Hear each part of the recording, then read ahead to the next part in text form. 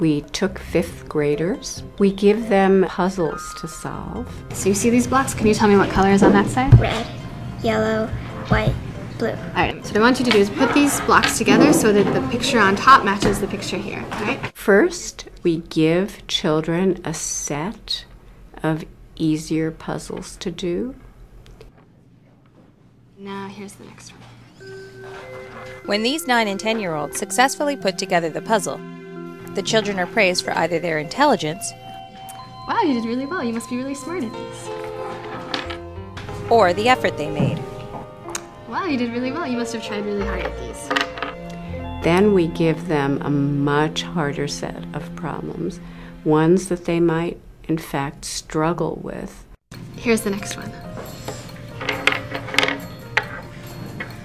And we see what happens to their confidence. Do they think, oh, this means I'm not good at it after all? Do they stop liking the puzzles? Or do they maintain their confidence and think, well, it just needs more effort or strategies? What happens to their motivation? Are you ready to go on? Ta-da! We also ask them, well, which problems do you want to work on some more? Those easier ones or those harder ones?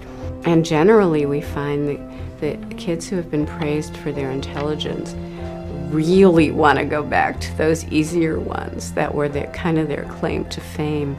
This is a sign of a fixed mindset, the belief that intelligence is innate and can't be changed.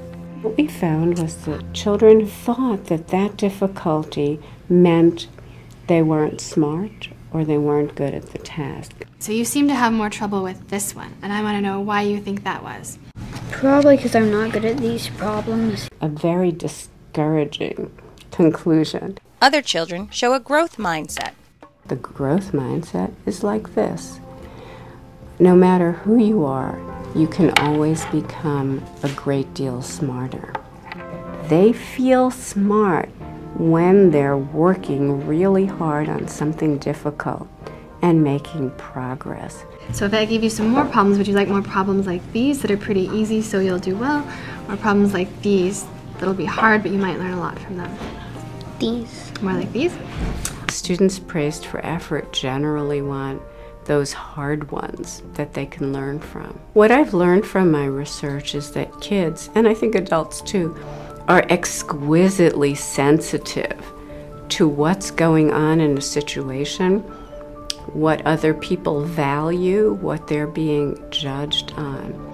What is that voice in our head saying? Is it saying fixed mindset things like, oh, you better not make a mistake, you better look smart, people are judging you? Or is it saying growth mindset things? Here's an opportunity, here's a mistake I can learn from. I feel smart when I do something difficult.